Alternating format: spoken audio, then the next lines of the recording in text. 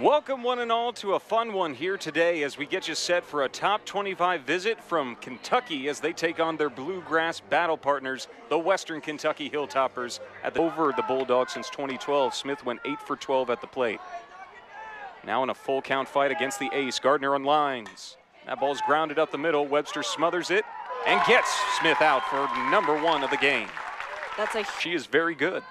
Yeah, that's an understatement, honestly. And now she slashes one out to right center, and that ball hits the wall. Great throw in, though, by Briley Hage to hold Koffel to an up-the-wall. Her changes. She's a cool, calm, collected customer. Also, just a competitor. You really, with every single pitch that she throws, like right there. Wow. I mean, just coming out so strong, getting out the lead off, keeping Erin Koffel behind Erin Koffel at shortstop, so there's a big reason why she's not getting more regular minutes, but it could be her time soon as that one's lined out to Sanders. And what a way to end the top of the first in front of a ravenous crowd. Seeing the signing of Vickers following her transfer from Rutgers, called her a missing piece kind of player. But she misses inside with that piece, and the count goes and actually hit Hage. It was a close hit. I didn't hear anything or see any baseline to protect from Webster's speed, because she is a threat to go anytime she puts one on the ground. Close miss, but Webster started off the head 3-1 on that hard 67-mile sprint. I mean, 17 walks on the season and only 6 strikeouts. And now the bunt. Lorsung to first. Oh, that ball popped out of the mitt. Wow, and Hage takes third as a result. My goodness. That one, as now we see Webster take off. WKU looks like they're trying to get a double steal going. Instead, Webster retreats back to first base. Pitch is a little bit more competitive. Like that? It worked. It did work. Yes, like that. And now Sanders is struck out. Check it. No swing. All right, bases are loaded. And here comes the freshman, Annie White. Vickers staying away. Yeah, but I mean, right here, you really want to get the strikeout. Instead, she gets a ground ball up the middle, and White delivers. Hage is in. Webster to third. Line is moving, and Western Kentucky strikes first blood. White. Freshman doing big things. Hits this hard ground ball up the middle. Western Kentucky just passing the bat. I mean, they are staying, like I said, to be just a little bit more competitive. And look at that, another competitive at-bat for Weber brings in Webster to make it 2-0 Tops, and that's why WKU has a .392 on base percentage. They don't take bad swings. It's a beautiful rise ball. I mean, I love that pitch. I feel for her right now. Oh boy, Rachel Lawson's out of the dugout, and it looks like she's making bases loaded, up 2. Schoonover in the game for Vickers. The pitch from her. Swing and a miss. Very competitive rise ball, and it gets rid of Sharp. Ace-like profile intact. Yes, she can. Back-to-back strikeouts for the ace of the Wildcats. And the damage is limited to 2 as the Tops strike first blows. She beat Ole Miss in Oxford, of all places. Yeah, that's major. Ground ball over to second. Sharp with the sharp hop. Throws it high to first, and it's over there in time to get rid of Lorsung. Great job by Gardner. Cats, you have the sophomore catcher, Carissa Hamilton. And she lifts one out to shallow short, and it's caught by Webster. Good result for Gardner. She quickly gets the second out. A tough opponent, but I never had any hard feelings. Well, I'm glad to see there was a good level of respect between these two programs. And now look at that, another inside pitch framed perfectly to put on the wall. Kelsey Schmidt from Mainville, Ohio. Next pitch. Up and in. Schmidt earns the walk, and suddenly the Tops reset the order to Hage. I'm very impressed right now, just being really annoying as a hitter, and that's what I'm seeing right now from these WKU girls. Tag applied on the runner going to second, and the throw over to first is too late. Hage is there, so the double play is dodged, but Reasoner with a good tag. See, she gets on base. She does. She gets on base, and then when she gets on base, she steals bases. Yes. Pitch. Oh, good reach out there by Schoonover, and boy, did she love the first time in 3 years. The pitch inside to Sanders. I don't think they called that a hit by pitch, but regardless, Sanders takes first base, and the Tops have 2 on, up 2-0. Including 6 starters and 4 pitchers. 0-1. Hard hit up the middle by Sales, past the second baseman. Hage is wheeling, going home. The throw cut off, and Hage scores. Hilltoppers lead 3-0 on the sharp single by Sales.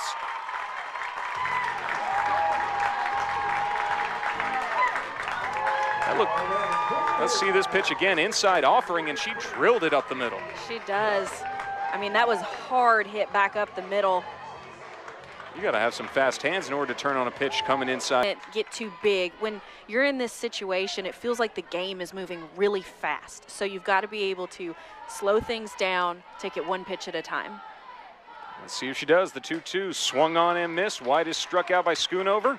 But Cheyenne Sales knuckles one into center field for an RBI hit, and the Tops extend their lead entering the third with the SEC Player of the Week, Riley Smith, standing on deck. Can Borzelleri get on base? Pitch.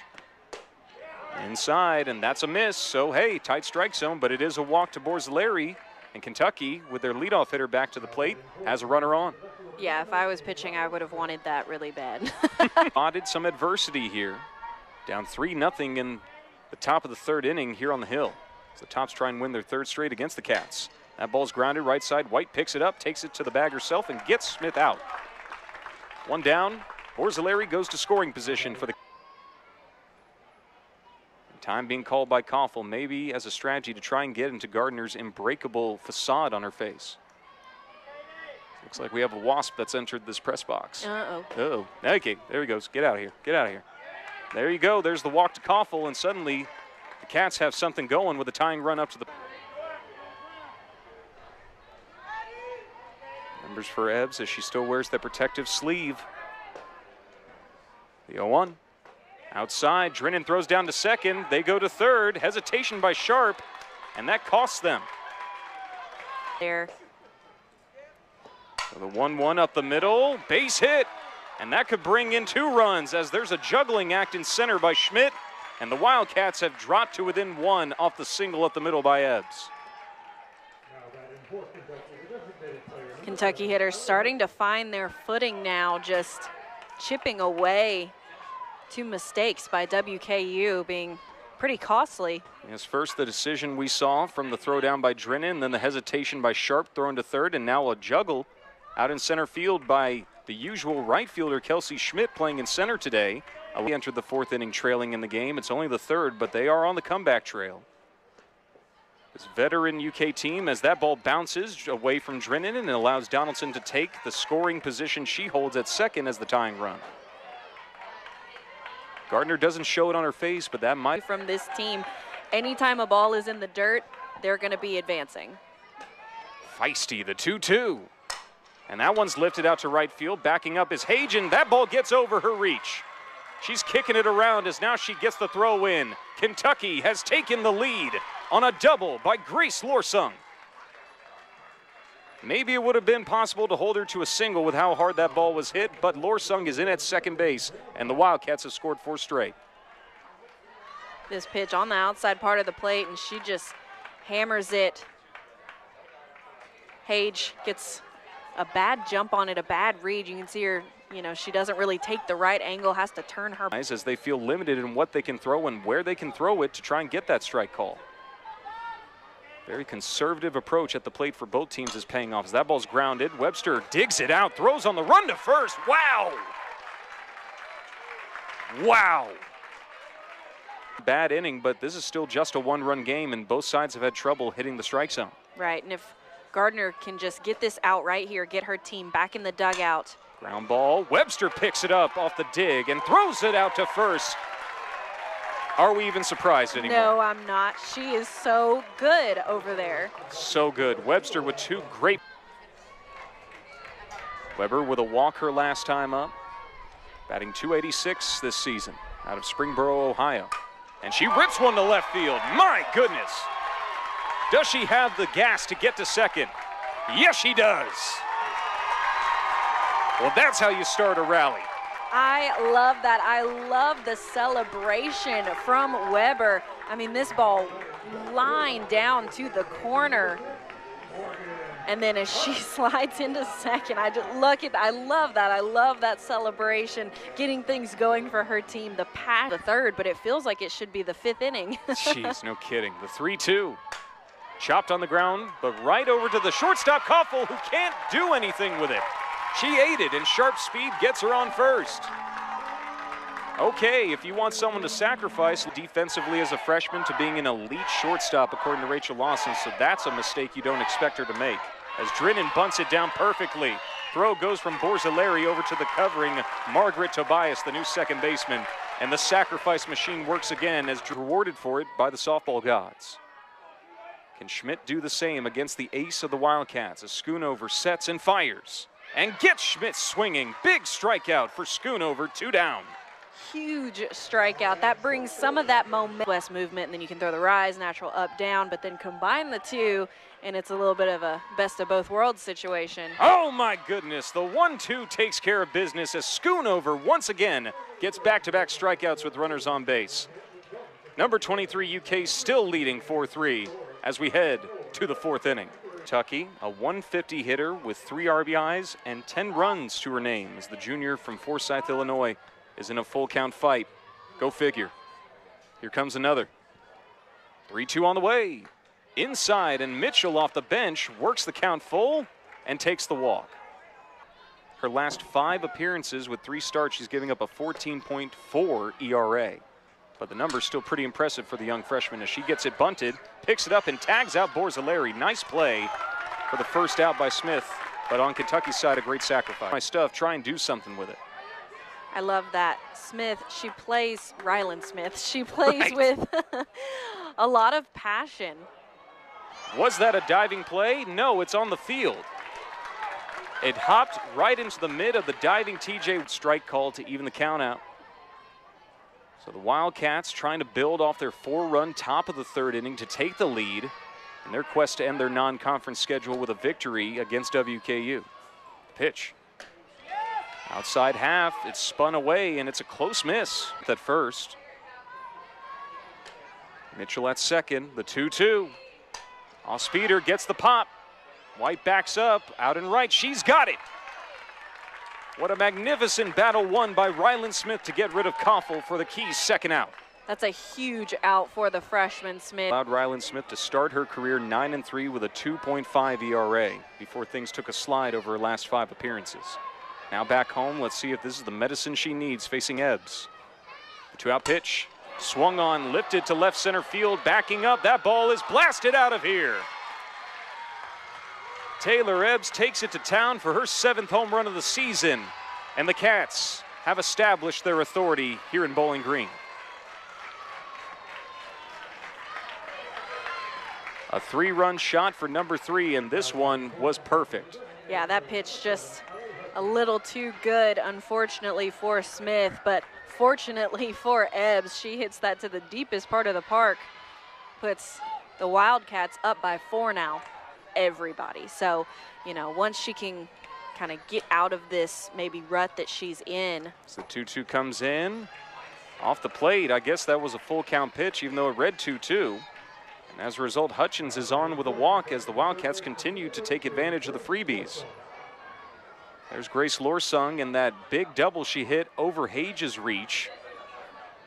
As a result, Kentucky took the lead on that 2-run double just an inning ago, back in the top of the 3rd. As Kentucky now calls for a new pinch runner in place of Hutchins. I'm sure Smith is trying to think the same thing. There's focus on getting the out here. As that pitch is lifted by Lorsung out to right field. It takes a back step and goes over and out of here. What a night for Grace Lorsung as she's got home run 13 to take the Kentucky lead for this season.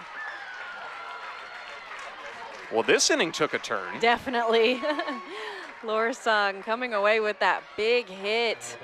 That pitch on the outside part of the plate. So both home runs going opposite field for Kentucky. What does that tell you about the approach at the plate for Kentucky and why they've been able to make such good contact? Definitely, and it talks about the adjustments too, because, I mean, we saw that was the plan from WKU going in and who are going to fill right into those spots and assimilate. So that pitch is bunted down. The throw goes over to first, and that ball bounces away as Tobias takes off to second. This will be a tough call to make, but for Margaret Tobias, her speed causes a mistake on the throw, and as a result, she takes second base to keep this inning going for UK. Be another NCAA tournament team. I agree. I think, you know, this WKU team, they came out so strong. They were really fighting. You know, they were taking some punches, but they were punching right back, and now it seems like... As we see the strikeout from Smith to end Platz's evening at the plate there, anywhere outside of her range of skill. Right, I mean... 3-2, grounded, picked up by Koffel. The throw goes over and hits Webster as she speeds off. Bad throw by Erin Koffel, who's had 2 defensive mistakes out of Kentucky's 3 here today. That Schoonover went through last season. Sanders also been through quite a few injuries. She's had 3 labrum surgeries. She's broken her arm, broken her ulna. She had to wear a brace. So, I mean, she's had to overcome a lot as well. So let's see if Schoonover will try that same inside approach. The pitch. She did, and she won it. Not afraid there. Schoonover wins the day. No, you saw those inside pitches that she threw to Sales this time around. Got here, but it is cooled off nicely. The 2-2. Popped over to third, picked up and thrown across the way hard by Lorsung for a low pickup in time as we head to the 5th inning. Still 9-3 UK, and with a couple more runs, they can put this game to bed early. Completely understand the tactic here, try to throw something a little different. Facing Mitchell, who puts the bunt down, Drennan chases and can't get the throw off. Mitchell, the catcher, with some serious speed to burn. That's that SEC Athletic 0.9 ERA. Originally from Male High School out in Louisville. The pitch. Hard hit by Borzilleri, past Sanders, diving mid into left field. And now Mitchell taking the run goes to third where the throw is cut off. So Kentucky wasting no time welcoming the Louisville native Kelsey Houchins into the game with back-to-back base hits. Smith up at the plate, 1 for 3 in that leadoff spot, batting .383 overall with 22 ribbies. And she lifts one out to left field. That ball races back, and it is caught on the back turn by Weber. What an adjustment, as now that ball bounces off of Webster's mitt, and it rolls all the way over to the right side wall. A calamity play by TJ Webster as that ball popped out of her mitt and allowed Kentucky to take an extra base. Run scores, it's 10-3 UK, and they are 1 run away from needing 3 outs to end this one early. I don't know. That was a little confusing for me. Weber, you know, she takes the angle to the right, and then I don't know if that ball kind of twists. You think that you know what you want, and then you get to the university, and maybe it's the complete opposite of what you expected or, you know, what you thought it was going to be. So that pitch is high up to Koffel, and she's walked with 1 out. So here comes Taylor Ebbs, who got that 3-run Jimmy back during. Talking sports. Me too. I was supposed to be a lawyer when I entered college. There you go. So that pitch is flown by Ebbs out to shallow right field. White, the new right fielder, comes in and makes the catch and throws that one all the way into the Kentucky dugout. That's a mistake. Wow, a souvenir for the Wildcats. To play a midweek game after the last 2 were canceled by rain. As that ball is dropped on the ground, Webster up with the throw over to first, and White stepping off of first base could not get her foot back on in time, and that costs WKU. Another unusual mistake. Great play by TJ Webster. She has really been on the money tonight defensively, but yeah, that's these defensive errors. Yeah, Lord knows Amy Tudor doesn't care the rank.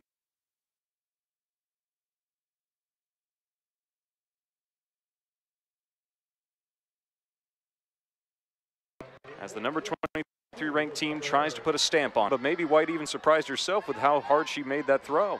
I think it's just part of this in-state rivalry. I mean, like I said, it feels like postseason. And look at Weber, strike 1 out up the middle on an inside pitch from Schoonover. Weber does not care. Pitch, and she bunts it down.